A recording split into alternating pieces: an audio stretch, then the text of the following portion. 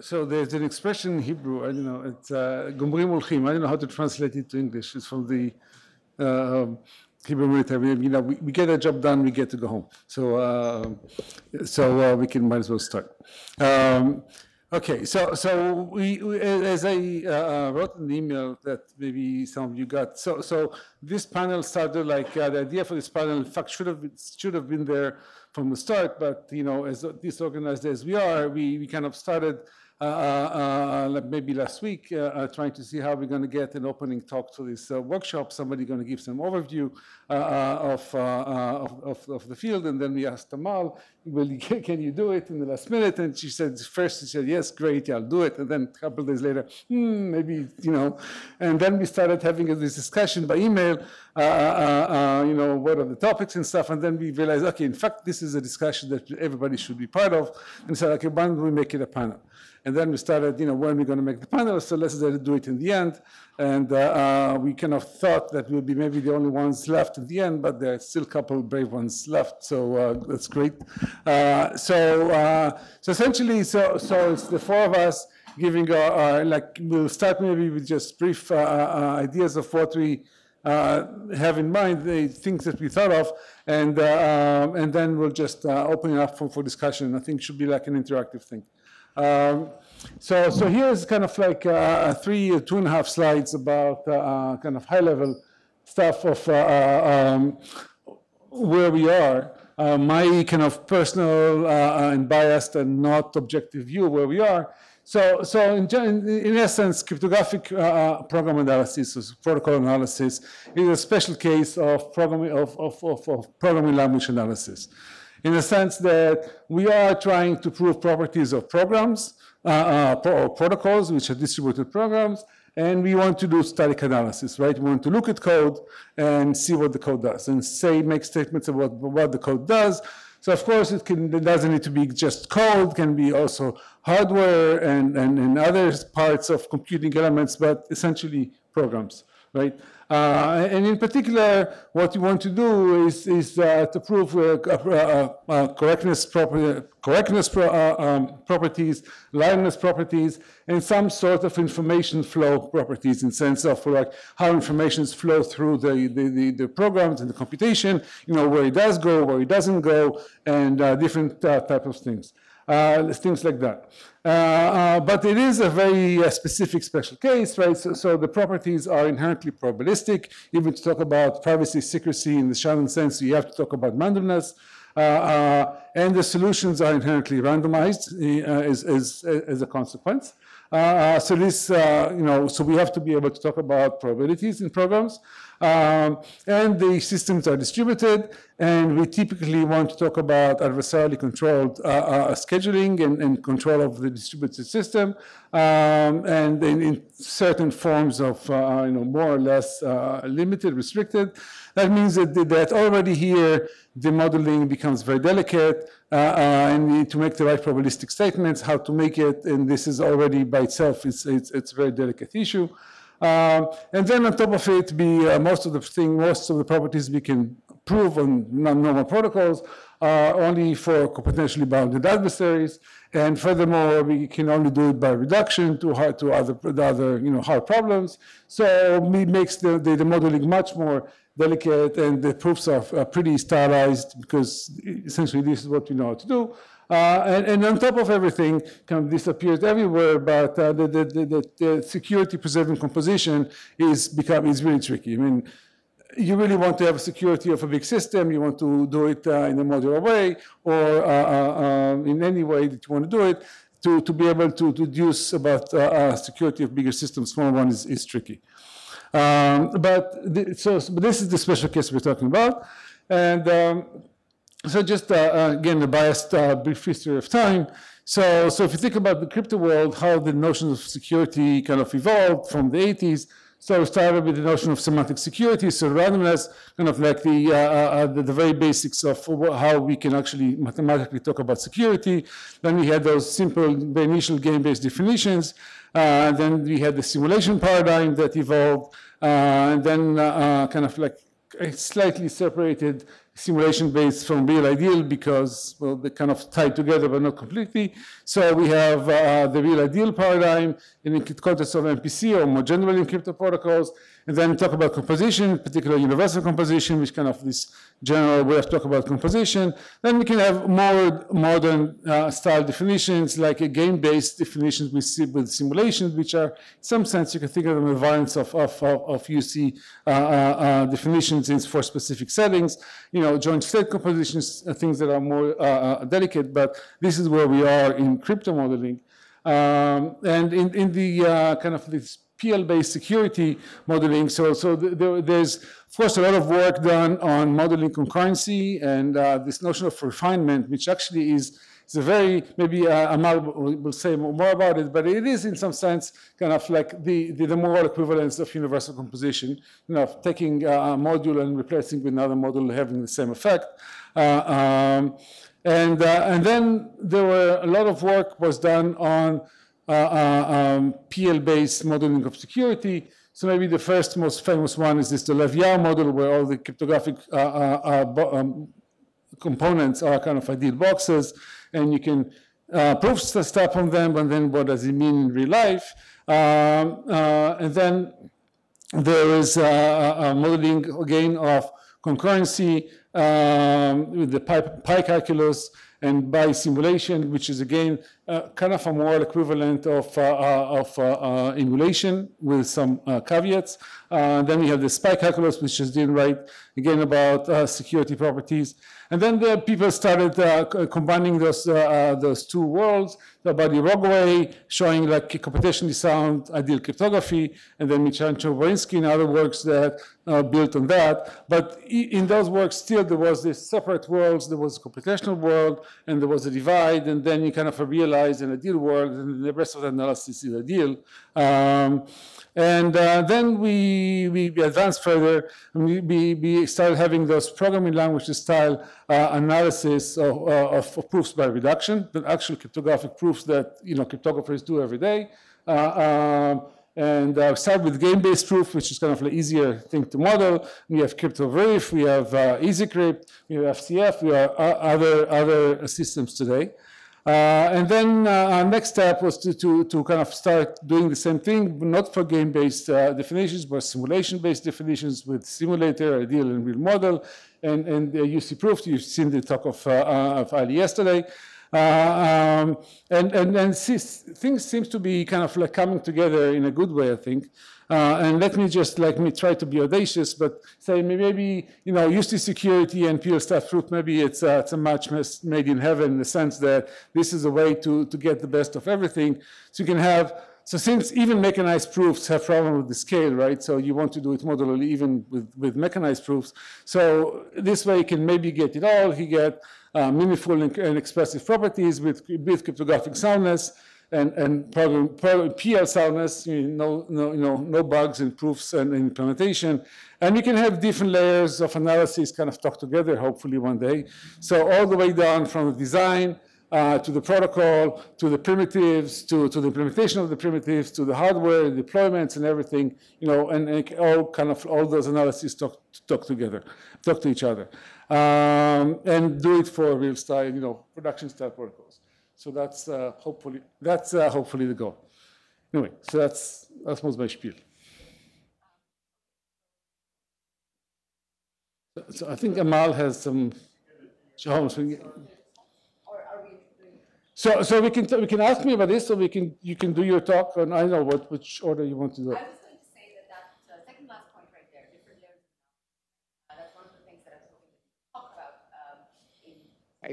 That's one of the things I was hoping we could talk about, and I could give you a little bit of a sense of how we think about compiler correctness and compiler verification and security preserving compilation in the PL setting, and then perhaps try to ask you, from crypto perspective, if we talk about different layers of analysis and sort of getting end-to-end proofs of an entire software stack, what does that look like? What are the properties we're interested in verifying?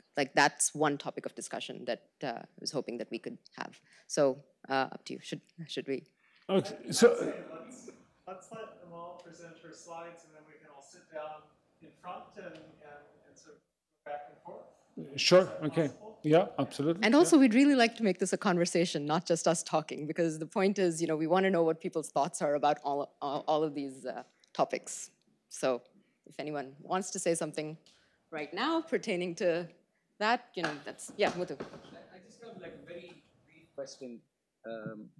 Just for what I would consider the simplest protocol in the passive setting is like BGW, let's say, three-party BGW. Has there been any analysis for this, like in the formal space that we know of?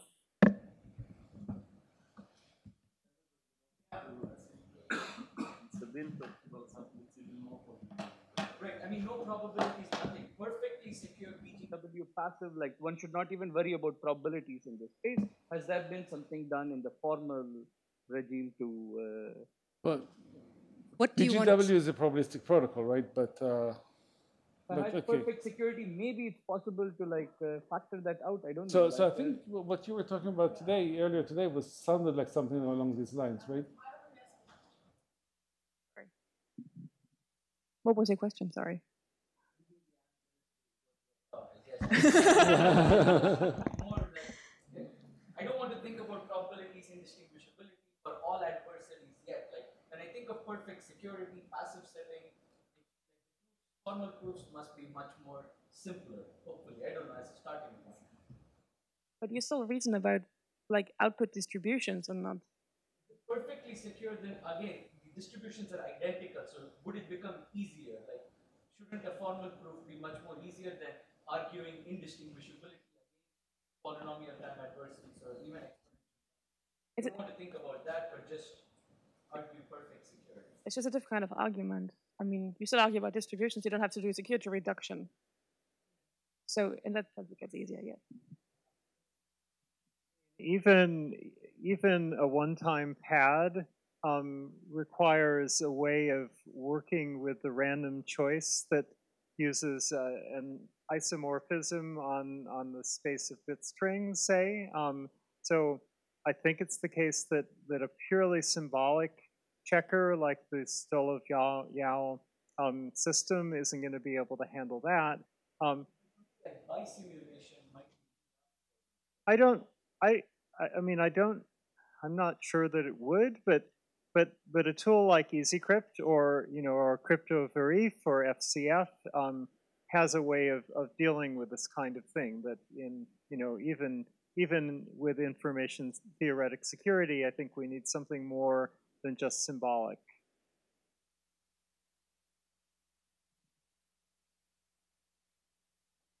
Okay, since we're already talking about this topic, I thought I'd just race ahead because I had it last in my slide deck.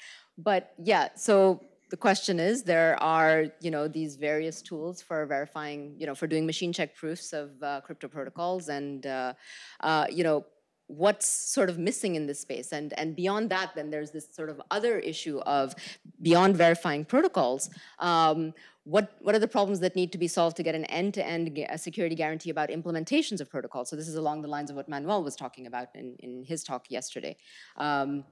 Are there gaps? Are there things that we take for granted that are problems that we should be addressing? So, is Manuel here? He had to go. You had to go. Oh, that's a shame. Can I just say something about gaps while we're on that subject? That there's a way of thinking, like in the deep spec community and in the programming language area, that everything needs to be within a single proof assistant. So there's this common currency. And the problem is that we have some specialized tools that are good for different kinds of things. And so EasyCrypt is good for doing these relational proofs, computational model proofs, but Coq is good for doing proofs about compilation, refinement from some high-level specification, eventually to machine code. And there's this question, how do you put them together? And I think we don't, there is work in the PL and logic community about this topic. It's not something I know a lot about, but we need to somehow crack it, because it's not okay, I think, to say everything has to be done in a single system. I think that's limiting. It's also frustrating to do the kind of thing that Manuel and his colleagues have done in these works, where they do a proof at one level and then they do a proof at another level and then they hand wave about the glue between the two. And I mean, it's not wrong, but it's potentially, it could be wrong. It could be that the assumptions are somehow inconsistent, that this gap, I mean, there's some papers, mind the gap, and you know, the gap is potentially something you can get your foot stuck in as you're trying to get onto the train. So let's talk precisely about what these gaps are, right? So there are proofs at different levels. When you say levels, you mean different, like in the sense of a compiler, as we're translating down to a lower level in Manuel's work, for instance. So that kind of thing is something that, you know, the PL community has been working on compiler verification, compiler correctness for a while. How do we start to think about, you know, going from a proof of a protocol verified at, you know, just at the level of this is my protocol and I need to specify it somehow, to now implementing that protocol in something like EasyCrypt using EasyCrypt's WILE language, right? And then going from that very simple implementation to actually, you know, how do I actually turn this implementation of a protocol into the actual code for the protocol that runs at the end of the day on the machine, right? How do I take the proof of perhaps UC or for this protocol and preserve it all the way down through different stages of the compiler? And something interesting that comes up if we start to ask this question, or at least I've been asking it from you know, to various people over the last, since yesterday, is what happens to our attacker model? So if we go back to UC, right, you have this idea of there's an ideal functionality, there is a real implementation in some sense for that functionality. And we want to prove that for all possible adversaries, there's a simulator that such that the environment can't tell the difference between ideal interacting with the simulator and the real interacting with the adversary, right? So now, how do we, to me, as a PL person, this is an equivalence proof. It is an equivalence between the real and the ideal, all right? And I think most of the people in this room are crypto people. I have a slide on how PL people think about equivalence proofs in a single language, just the statement. Would you like to see that? Yes? Okay, great. Let me go back. We have a few different, so this was my question, yes. Relationship between UC and contextual equivalence in PL. Okay, so in PL, if you have a single language, single programming language, then, and imagine that E1 and E2 are expressions, any program expressions that I can write in that language, but these are not whole programs. Think of them as program components. Then we say that E1 and E2 are equivalent, contextually equivalent is the term used for it, if they exhibit the same behavior, observable behavior when placed in any legitimate program context. So there's always this idea of, there is a context, this gray oval over here. That is what I need. That's the rest of the program, such that when I have it, I will have a complete program that I can run. And then you basically say that for all possible contexts, which is that gray oval, if I stick E1 into that hole in my context and run it, then I should see the same observable behavior as if I stick E2 into that context. This is the standard notion of contextual equivalence that's been around forever. What is observable? Yeah. That's a really good question, and my slide oversimplifies this. So here I wrote it as if you run E1 with in the context, then you get a value V. Then you get the same value V as if you run the whole program with E2 and stuck in that hole. So an observable can be different things depending on your language. And in a language in which all programs terminate, you say, when I run the program, I will get the same answer, the same value out at the end, and usually we restrict it so that we say integer values or some kind of value that we can actually test equality on, so not functions, for instance. If it's some sort of a language in which you produce observable traces, like you're printing to the screen or to a file or modifying memory, then your observables, modifying memory sometimes is not taken as externally observable, but sometimes you could. So there's some room here in what is observable behavior. You have to sort of decide that a priori, and then the definition basically says you say the same observable behavior when you run that program as when you run that program. So literally, it could be I/O. Yeah. In like process. So in process algebra and sort of it can be something much more complicated. So it could be the observable behavior of a whole system could be something that's very complicated, or it could be something that's very simple. Yes. In crypto, typically the guarantees are probabilistic. So what if this gray program, I mean, this is how I define security definitions when I teach crypto. I say that for any gray program, it will have the same output distribution, whether it's got E1 or E2 inside of this hole. Exactly. So that's is that exactly typical how. thing? In fact, that's exactly how I would take that notion of observable for this setting, for the probabilistic setting, and change it to distributions. That you want to see the same distribution when you run the first program as when you see the second. What are the interactions?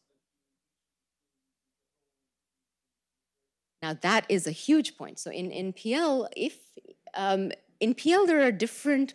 This property contextual equivalence is very difficult to prove in PL in general. It's very easy to prove in the following simple setting. When the interactions between the gray part and the whole are simply a matter of passing things like integers and strings across that boundary, then this is, contextual equivalence properties can be quite easy to reason about. But often, for like high-level languages, we think about computations flowing across, or at least pointers to computations, to code flowing across, right? So you might have the gray part pass a function to my E1 and let it run it. Then it gets more difficult because then you have to reason about, you effectively have to say the gray part is passing some sort of computation into the E1 and how will it use it? So then you get into this issue of what makes functions equivalent. And functions are equivalent if given related inputs, they give you related outputs. So it's a harder problem. And that is actually another thing for crypto. So if you think about UC, and if you think about interactions between the real and the adversary, it seems to me, I mean, they're sort of at the level of base types, right? They're at the level of integers in that sense. It's a simpler setting, right? You're not passing computations between that interaction, if I'm right. That's correct. Yeah. You could. I mean, those strings can be anything. They can be anything, okay. So then that's a fundamental question for me, at least. As a community, given this problem, let's say we wanted to do something like UC preserving compilation, whatever that is, however we define it. Should we worry about computations flowing across that? Yeah, We should. Because in crypto we want Yes. they can do. Yeah. So in particular, but actually, so other questions. So is there any discussion in the compiler language about making conditional statements, putting for instance, in yes. crypto we would say it only for potentially bounded guys, for instance, or maybe other restrictions. So yeah, in compiler verification in general, it's never about computationally bounded. That's the part of the gap, right? It's always about, but there are techniques for limiting what your context can do. So you can say, for instance, I will only link with well-typed contexts. And by being well-typed, you're ruling out certain classes of bad behavior. So that means you're linking with attackers which are better behaved, in a sense, and you can use these types or specifications to say, I will only link with something that satisfies this spec, and somehow you want to tighten that spec enough so that the attacker doesn't behave badly. That's the trick. Sabine, you had I have a couple more on what's going on with this idea of equivalence when it comes to not just a single language, but compiling, all right, which I think is pertinent to this discussion. So, yeah. So I assume part of program equivalence is that you can then choose which of these items to use, right? As a compiler. Yeah. So I haven't. So here, think of this as For now, I'm showing you a single language definition, right? So usually when we think about this single language contextual equivalence, we're saying, let's say you had a stack interface and you had two different implementations, E1 and E2. One uses, represents the stack as a linked list, the other one represents the stack as an array. This is the kind of thing I would use to prove to someone that, oh, I can just swap out one implementation with the other and the rest of the world, all the clients will not know the difference. So, but if I have an optimizing compiler, I could be Yes. like, oh, the right thing to use is E1 for this setting. Yes. And so you not only need to argue about equivalence, you need to understand like resource utilization Ah. of these two. So in the compiler correctness community, we are not very far along in terms of showing that that E1 is somehow more optimal than E2. There are some techniques for doing that. They obviously require accounting for cost and so on. But yeah, there are languages and type systems for doing that. People haven't started talking about them in a compilation context yet. Yeah. So actually, I'd like to show you just a couple more slides because the ones that come up now are about compilation, whereas the first one was really in my mind about the source language itself. Okay, so I want to sort of categorize what's happening in the compiler verification world. So the simplest possible thing that even that is not simple, that people have proved in compiler verification is compiler correctness under the assumption that when you have a source program PS and you compile it to a target program PT, I'm going to assume that that PT never gets linked with any other target code. Okay? Under that assumption, I can prove to you that PS and PT are equivalent. And what does it mean for them to be equivalent? Roughly, it means that if you run PS and you see some observable behaviors, then if you run PT, you will see the same observable behaviors. This is the way that, this is the kind of compiler correctness proof, this is whole program semantics preservation, that the CompCert-C compiler proved until very, very recently when it's been... So you need to define by, I guess, Yes. Obviously, it's different programs, right? They do very different things. And the whole trick here then becomes, essentially how this proof is set up is you say, okay, I have the source program and I'm running it, right? I want to show that that somehow simulates the behavior of the target program running. So the way the proof is done is you say, well, first let me say observables. Observables could be, external function calls or input-output. So genuinely, I/O kinds of behavior that you can observe from the outside. And then the way you do the proof is you actually come up with a relation between source and target. So for example, if I have 5 in the source, I might want to relate it to 101 in the target, just to give you a trivial example. But you have to do this over then a relationship between the memories, so to speak, of the source program and of the target program. You set up a relation. You show that initially the relation holds. And then you say, no matter how many steps I took, my source took and my target took, if I'm right here and the relation holds, then if the source takes 1 step, then the target takes 1 or more steps and things relate again using the same relation. So you come up with this relation to say how memories and program states, so to speak, in the source are related to these low-level program states in the target. And then you show that that relation is preserved as the 2 programs run. It's a simulation argument. And so this is easy to do, easier to do if you're assuming a whole program. It becomes much harder if you assume, if you try to prove a stronger theorem about compiler correctness, which is that I am going to allow my target code to link with other things.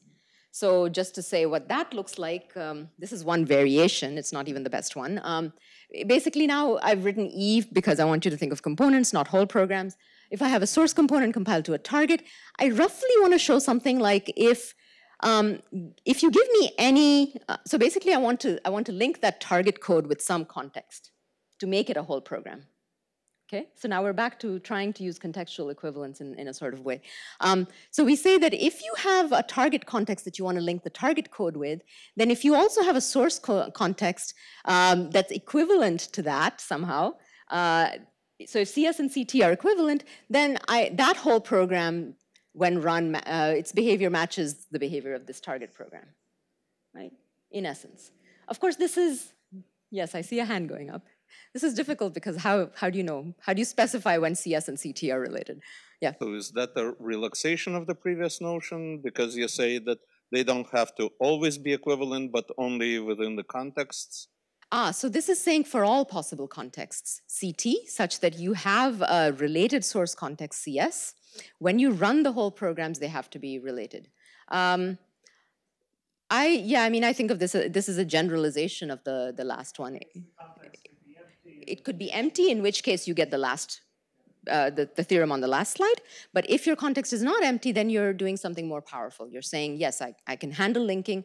My compiler correctness theorem is, aware that this is how the compiler will be used in some sense. So it takes to say linking 17, yeah. String comparing. Yes. I don't care about how string compare is implemented. Uh-huh. As long as it has a functionality. Exactly. So I don't know, I don't care how it's implemented as long as there's some CS that has the functionality of string compare, then composing this and composing that gives us the same behavior when run. UC compositionality, exactly, right? Yes, yes. This also has some issues because it assumes that anything that you're doing at the target must be representable or equivalent to something at the source. So there are all sorts of other issues then if you want to consider linking with code that could not be represented in your source language, but that's a PL problem maybe. Might not arise. This is hard to specify. It's not clear how to, it's again a sort of chicken and egg kind of problem. Normally we don't specify that equivalence directly for contexts. We do it using a different technique called logical relations, which is just a way of proving that things are equivalent. It goes back to that issue of, how do you compare two functions are equivalent? Well, if you give me two related inputs, then I get two related outputs, etc. Okay, so then there's this stronger property even, security preserving compilation or equivalence preserving compilation. And I wonder if this is UC, to be honest, which is part of why I wanted to show this. So now if you have two source components, ES1 and ES2, and they're indistinguishable by some attacker, let's say, by some context in the source, okay, so I compile them then, is the gray guy. Exactly. So if I have ES1 and ES2, they were indistinguishable by the gray thing in the source language. Gray things that can be written only in the source language, because we care about which language. Then after I've compiled them to ET1 and ET2, then they're indistinguishable by all possible contexts in the target. And now this is generally in PL, it's much harder to prove because at the target level, you have an assembly language. And in assembly language, attackers you can write in the assembly language or program context you can write in the assembly language can do a lot more things that are not possible in a source language. Like in assembly, you can jump anywhere and disrupt control flow, things that you cannot do in a well-behaved source language. So do we want, when we say UC preserving, one way of perhaps looking at that is to say, if I know that the ideal and real functionalities are equivalent at the source level, then when I compile, I want to know that the compiled real functionality is somehow equivalent to what? To the compiled ideal functionality? I'm not. This doesn't strike me. This would immediately. Okay. See, the environment, we always talk about the red lines. We always talk about the worst possible. Yes. Most powerful distinguisher. So you always talk about the red context. But it could be a way to go there, to prove like a DLI security in some sense, and rapid program that protects from the big in some way. But I don't know. But that's not what. Okay. Well, I sort of have one other question. Maybe this is primarily a question for Ron, but because it's about UC. So the assumption about the yes, the assumption about the attacker in UC. When you write your real protocol at such a high level of abstraction, from a PL perspective, it's still in a high level source language, the WILE language, in EasyCrypt, for instance. I guess you talk about your attacker as, this is a polynomial time, etc. I've been wondering if the powers of the attacker go up when we are in a low-level language. Have you thought about that? Is there? How do you handle attacks or low-level attacks? Whereas we mostly talk about, programmatic attacks like sending messages or reordering messages. Okay, so then as we compile, we want to take additional attacks into account, which means that if we want to take protocols verified at the source level and run their compiled implementations eventually, we should be taking these additional, or no? I think it's still a sufficient goal just to have like a way of taking a high-level specification and being certain that at least the low-level thing is equivalent and therefore immune to all of those programmatic level attacks. I don't think you have to get the whole kitchen sink. And oh, sure. But I was wondering, do you think that there are vulnerabilities in the long term? Yeah. So first, there's an issue here, which it's a fundamental issue with the UC modeling, but it's actually more like the way it's used today. And this is the way that there really is a big discrepancy here between the UC is written like in a very low level language, kind of Turing machines or whatever other machines you want to say. It's not even written in a, in a PL formal enough language, written in English, in broken English. But a major part of the gap.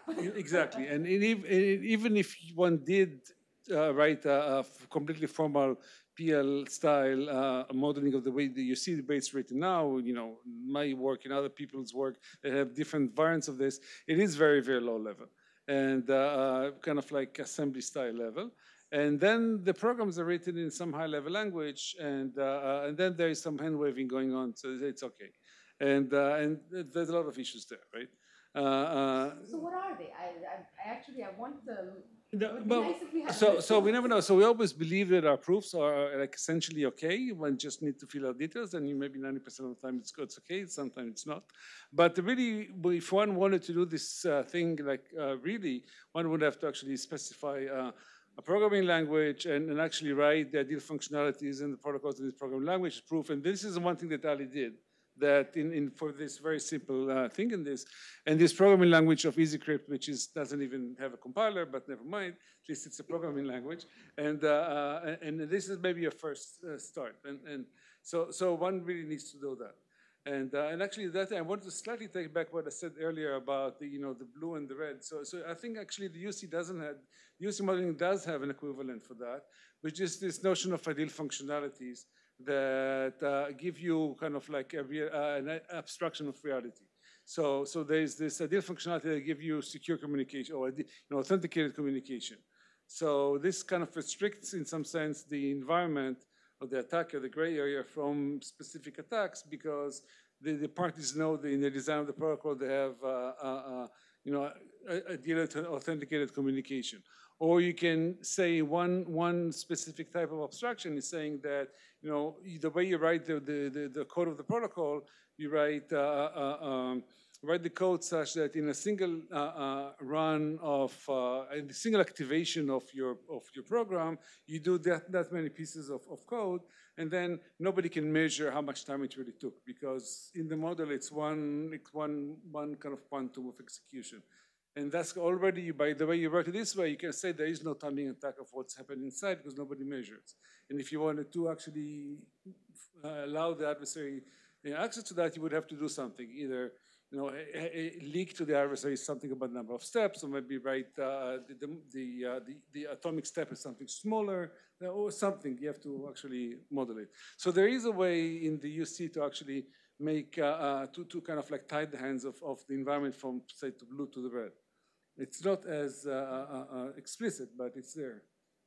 Maybe it's a good thing to make it explicit. Yeah. So actually, that's kind of what I wanted to say. How do we make it explicit? Well, I left it at that.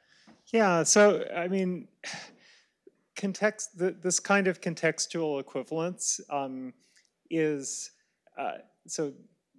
symmetric, right? I mean, that's one of the things. It's transitive, it's reflexive, it's symmetric, it's an equivalence, and it works in context. And if we think about UC, then there's transitivity and there's reflexivity, but there is certainly not symmetry, right? It doesn't even make sense to talk. So this, we can always do contextual approximations, like a less than. Right, So, but I don't think that that's the issue. That, I mean, the issue is that there's a fundamental asymmetry, that on the left side you have real plus adversary, on the right side you have ideal plus simulator wrapped around adversary, so that's one thing, that you can't just flip it around. It doesn't make sense in that direction. The other thing is that what the context in PL terms has like two different analogs in UC. That the environment is a kind of context because it's supplying inputs to the functionality and consuming their outputs. The kind of normal API is flowing back and forth that way. And so, which contexts, right, are like that as well in like a functional language, even in PL. But the adversary is a different kind of context. It's observing sort of other behavior that the like network traffic of the parties of the real functionality. There's also this issue of it being able to corrupt certain parts of the real functionality that are marked as corruptible, which that's another dimension to this. But even if we don't think about that, they're like these two different aspects of the context that have these two different places within UC. And I mean, so that's something I think, I mean, I really feel like there's something fundamentally different. And I feel like in the PL community that we should try to figure out what to do with this more generally. And if I can, I mean, sorry, can I just talk for a couple more minutes? That I came from PL to Lincoln Lab and found myself doing stuff with EasyCrypt and learning about the real ideal paradigm. And I thought, oh wow, this is really, really different from anything I'd ever seen before. And I ended up writing, among other things, a paper with some colleagues about how to think about the security of Battleship in a totally programming language context. There was no crypto as we were doing this. All the enforcement was by programming language mechanisms. But I found, I mean, we had some implementations using like information flow languages that some interns had written. And when I thought, well, what does it mean to be secure, right? What does it mean to be secure for one player to be secure against another one that might be bad, in their interactions? When I started out, I thought, well, I have no idea. And in the end, I realized, well, real ideal was the way to think about this, because what happens in Battleship is that information is really slowly revealed to you over time.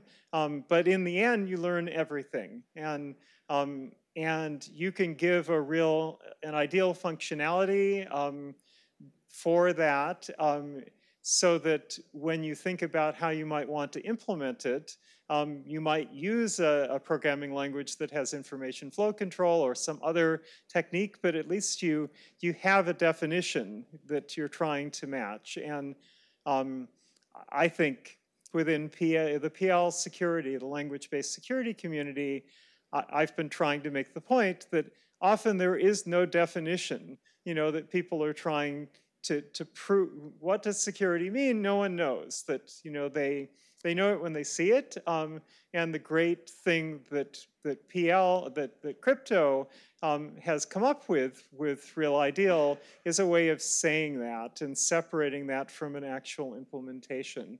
So I think this, that there's something actually new, and things like, how does this manifest itself more generally within programming languages? I'm not sure that, we can make sense of it in terms of security, but I want to say that there's got to be some reading of all of this that's broader than that. So the question that I had was kind of in response to Amar's question. So why not try to see we have ideal, ideal and real, and then you say we want to compile the real implementation into a lower level. So why not to put it to the left, the implementation level, put it to the left of the real one, and call the real now the new ideal, and the implementation the new real. Right. So sorry. You can have a chain as long as you wish. Yes. So let's do this maybe downwards. So there's ideal at the top. The real implements it or emulates it, and then the compiled version of the real emulates the original version of the real, right? As a stack. Yes. This was another way I was trying to depict it to someone yesterday. But I still don't really know what maybe that is the correct theorem that we want. I've been sort of asking this question of. And you could use the same terminology, the same definition. Yes, absolutely. That would apply. Yeah. So it's a question of what theorem are we looking for in terms of how we use these protocols at the end of the day, the compiled versions. That's what I wanted to do with this discussion. Like, can we start thinking about those? When you compose these layers, yes, then you don't violate any surprising composability. Exactly. Yep. I have a question. In general, I mean, when we talk about crypto simulation security, it offers both correctness and privacy. Now, let's leave privacy for a minute and just ask about correctness. The program that I'm writing, is it indeed sorting numbers, or is it computing FFT of something? Now, how does one prove this, let's say in the PL world, saying some piece of code actually does the computation that I care about? Because simulation gives both. It both tells that the protocol I'm emulating does compute the intended functionality as well as privacy. And I'm asking just in terms of the correctness property. So you write down a specification for what you for what functionality you want, the full functional spec, so to speak, and then you show that the thing that you have implemented actually satisfies that specification. And you can do this in Coq, for instance. And that's what people have been doing for a while now with all the verified software that they're building. Say maybe suggest that I think Ali's point and your view, there's one way to kind of merge them. So maybe what we're doing in crypto, but the ideal real paradigm is that the specification is by itself a program. And it's a program that nobody ever wants to run, nobody thinks of running, just a convenient way, maybe conceptually convenient way to run the specification, which combines security and secrecy, correctness, etc. Because we're talking about distributed thing, there's this trusted party, whatever we all know. So it's a program for a trusted party, and this is our specification.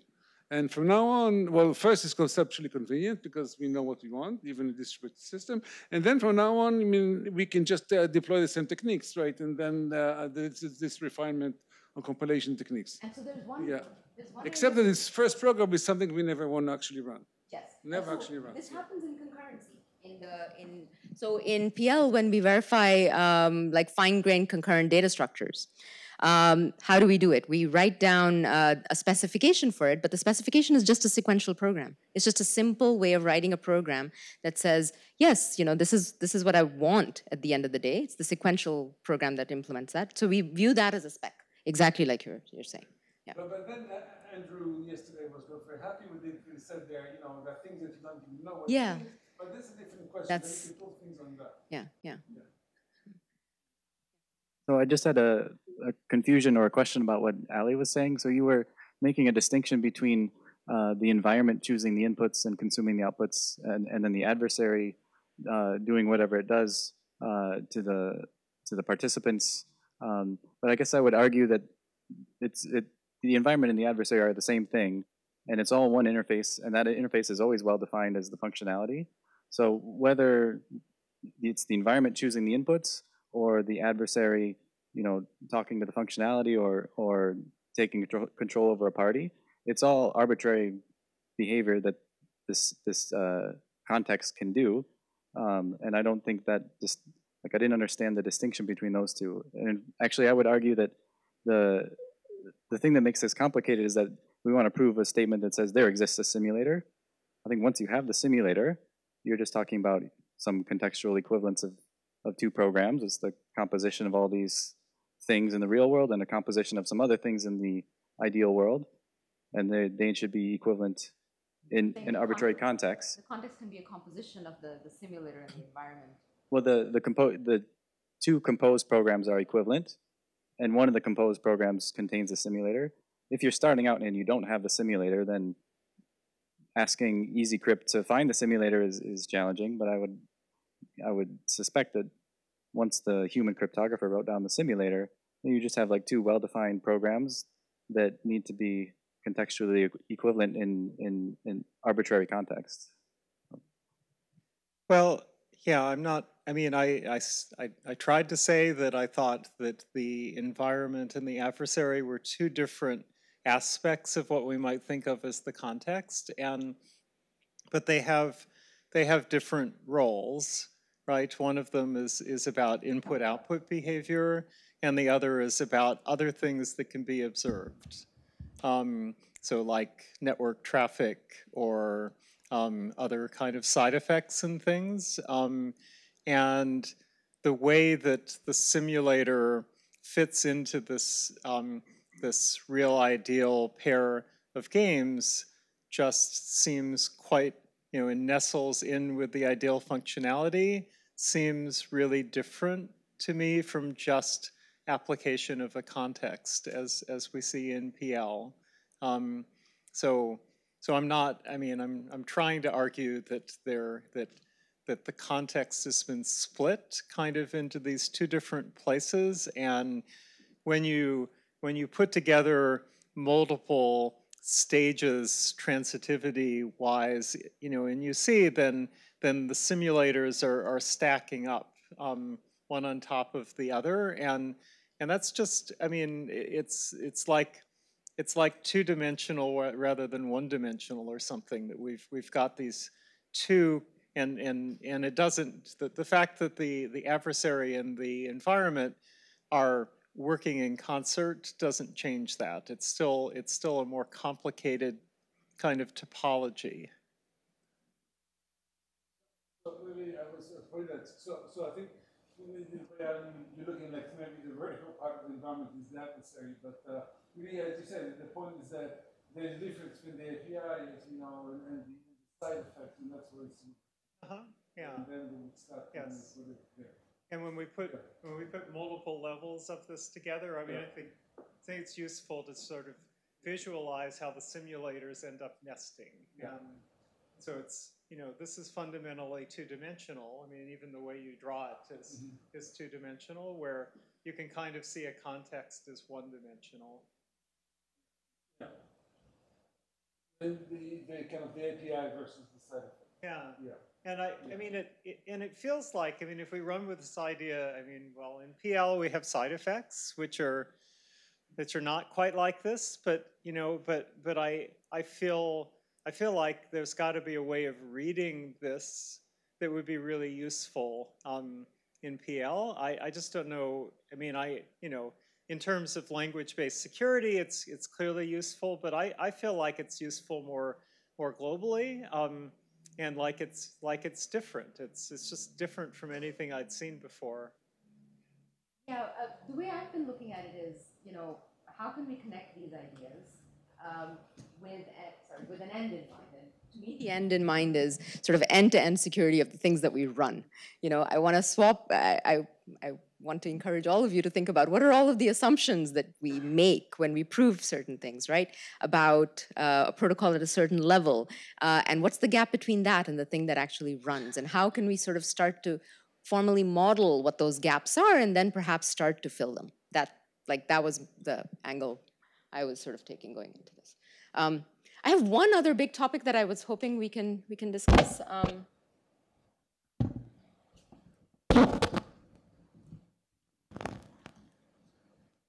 So this is this idea of, there are a lot of different languages, libraries out there to make it easier for people to implement multi-party computation and applications and so on. And I sort of split this up into two columns, and I'm to be honest, sometimes I'm not quite sure what to put where. Like you can see I put oblivc and oblivvm in both columns. So languages that make it easier to write crypto primitives or MPC primitives, right? And that is this column. And then there are various languages, DSLs like Wisteria, or there's ShareMind, how that make it easier to write applications. The question I sort of wanted to open up to the floor is, what is missing in this space? What is still hard? What do we not know how to do? Do we need better abstractions? And if so, for what? What in your experience are the things that we're missing? Or the other thing is, from a PL sort of perspective, we PL people keep trying to understand, like trying to design DSLs, perhaps languages with stronger type systems, so that type checking can give you certain guarantees about the protocol you're implementing, for instance, or the multi-party computation you're implementing. So Wisteria had that goal in mind. Then there's this Wistar work, which has an even stronger dependent type system where you can verify everything you're writing. So what are the sweet spots? What could we design? What are the guarantees or assurances we're looking for, from lightweight to heavier? So this kind of touches on the resource estimation part I was talking about earlier, that I'm going to write a program and I want it to do the fastest crypto thing that's secure, whatever, or most resource efficient, whatever that means. And I don't know how to link between, oh yeah, we've designed all these special purpose things. These are the guarantees that they provide for this. Are they compatible, right? I don't know how to performance guarantees. I don't have performance or security guarantees when I'm switching between primitives. Okay. Switching between primitives, not composing primitives. Both. Yeah. You need specs for that, and then you need these things to be composable. Yeah.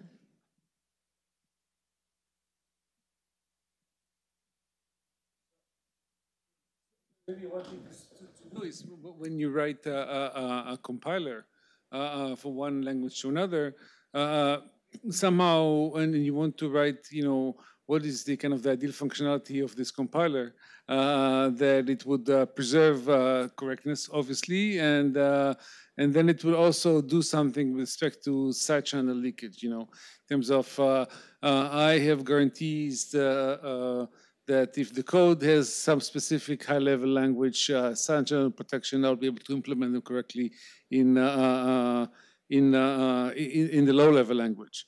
But then it will have to kind of depend on whatever guarantees that the hardware is giving, to the low-level languages. But somehow one has to build this all the way up from the hardware. Maybe you want to start from the hardware. This is the guarantees that I'm giving, with respect to side channel attacks, with respect to cache attacks, and whatever in terms of timing.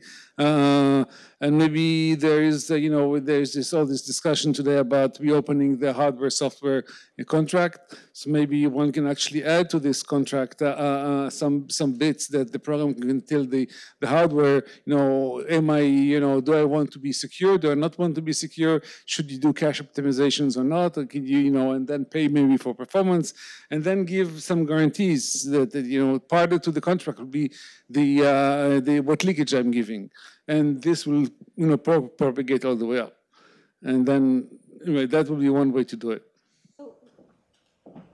So even there, I feel like there are two ways people have looked at this. One is to sort of say, in the PL community, like, how do we give a high-level language a cost semantics? How does some idealized kind of cost semantics at the high level map to, more precise costs at the low level, but in a uniform way, right? In a faithful sort of way. Then there's this other idea. I don't know if fiat crypto is quite the perfect thing to point at for this, but fiat crypto is this, Adam Chappell has been working on this, right? Write down specs and then generate performant implementations, the most performant that you can, which of course then requires some sort of specification at the hardware level or at a lower level, like, what sort of performance guarantees are we getting? Like, what are the resource costs at the lower level? Not just performance, also leakage costs. Yes, also leakage costs. Exactly. Yes. Leakage guarantees, especially then we need to know from the hardware, like what's happening. But yeah.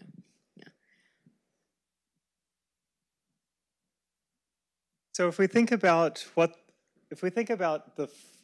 the environment does at different levels, then then it might be that at a higher level, there are like more abstract values that are flowing back and forth between the environment and a real or ideal functionality. The adversary, though, at a lower level might be seeing things that don't even make sense at a higher level of abstraction. So they might be seeing, I don't know, cache behavior or, some kind of low-level stuff that is a side effect of the functionalities running. That at a higher level, how do you make sense of these things? I mean, I have. You want to hide it from Yeah, the programmer, right? yeah. I mean, I don't think it quite makes sense to think at the highest level you've got these pure programming notations and trying to imagine all of the mischief that can happen at a lower level. You don't want to do it there. But if we're thinking about moving from a UC theorem at a high level to eventually a UC theorem at the low level, where there's all this more stuff that can happen, it seems like maybe you need to do some extra work at those lower levels to convince yourself that, I mean, you don't want to say the adversary has exactly the same discriminating power down there. You want to say, well, we need to think about adversaries that are more able to see all this stuff that's going on, and so there's going to be something going on in that path that we'll have to do. I mean, we'll have to actually do those proofs. Sorry. So when you say that, are you talking about the adversary seeing properties of the actual compiled code that are only evident at the low level, or are you talking about the adversary being able to control the machine hardware at that lower level? Because I think if like timing properties and so on, those could be mitigated at the compiler level by the compiler providing guarantees saying, I will do everything I can to reduce the possibility of timing, different paths through this same functionality having different times for cases where you explicitly ask for it. But there are, if the problem of the adversary having low-level control of the hardware, not necessarily in its interaction with your code, but in its interaction with other things, that's a lot harder to solve. Yeah, I think the second problem is just even more hard, that there are more things. So if the adversary can corrupt certain things, then there are more things that might be corruptible at a lower level. But even if we just think about it being able to observe the sort of side effects, then yeah, we have to find a way to mitigate that. And I mean, one way is that as we compile to lower and lower levels, that we somehow shield things or do it, in constant time or, whatever, so that even when more things are exposed at the lower level, it doesn't help the adversary, that it can't manage to see anything new. Something like that. I mean, I guess we had in discussions in the back of the room earlier today, at a higher level, you might have an authenticated channel. At a lower level, you might actually need to use like signatures and things to, and some crypto to make something work that at a higher level you just had for free. And so, I mean, as we go down the stack, then how things are enforced may change. I don't know. So if there's something at the lower level that you're considering shielding or making it so the programmer doesn't have to be aware of that, that's really another way of saying, I want my compiling toolchain to provide guarantees of that. Yeah, I think so.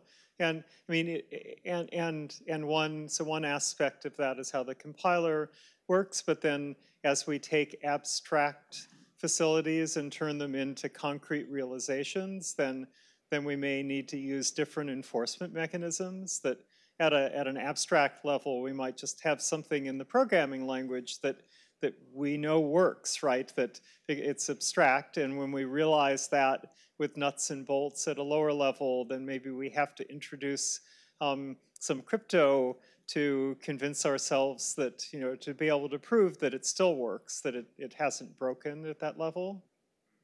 I know. And this kind of work is happening in the area of secure compilation, though there, you know, it's not crypto or it's not UC preservation. It's sort of a equivalence preservation in the presence of all contexts kind of property.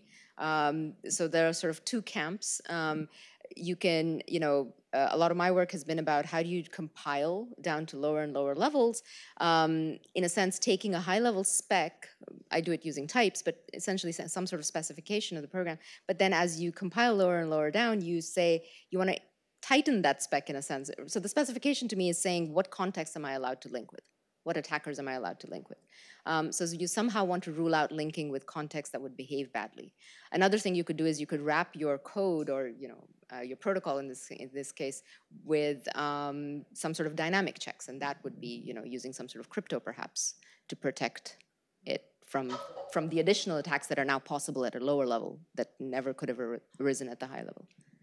So how would you do in your language? How would you specify the compiler protects against timing attacks, even if the program is susceptible to timing attacks? The result of code is not. How would you specify?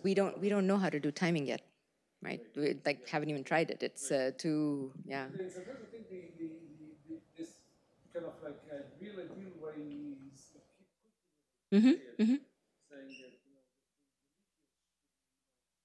don't give leakage to adversary. Yes. Yeah. About the timing. Yes. Even if what the program was. You could do this if you're.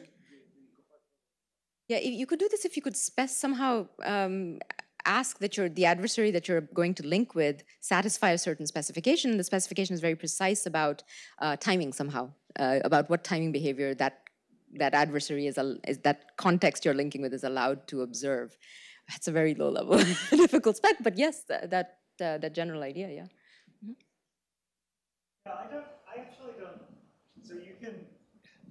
I mean, the notion of program behavior can certainly include timing behavior, and that just makes the kind of thing that Amal was showing us harder. That you know, if you have two contextually equivalent programs at a high level, and then at the low level, at a high level where timing, you know, whatever behavior doesn't mean anything, maybe, and then at a high level, let's say you assume, given your language model, that timing is not observable, but now suddenly at the low level it is. That's right, and so that means that the compiler somehow is going to have to deal with that, which is kind of what Patrick's point was, and I think that's not something where that's not a fundamental point of difference between this PL kind of style contextual development and real ideal. I think. I mean, I think it's an issue in both. You could model it with real ideal, right? But, yes, I mean it also comes up in real ideal, but there's some things just seem like they're points of difference, and some of them are points of commonality. This seems like a point of commonality. So the split between the ideal functionality in the simulator, you know, and the asymmetry that's there, it seems like something that's different, but other things seem like they're similar to me.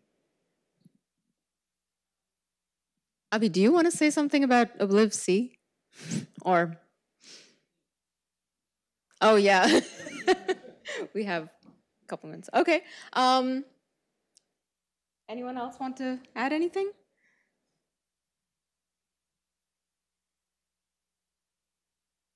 No?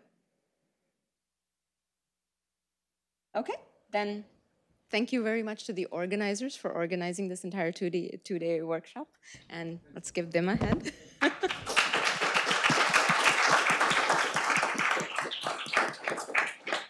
Thank you all for staying till the end. We lost a few. Maya and Rebecca in particular, we should. Yes.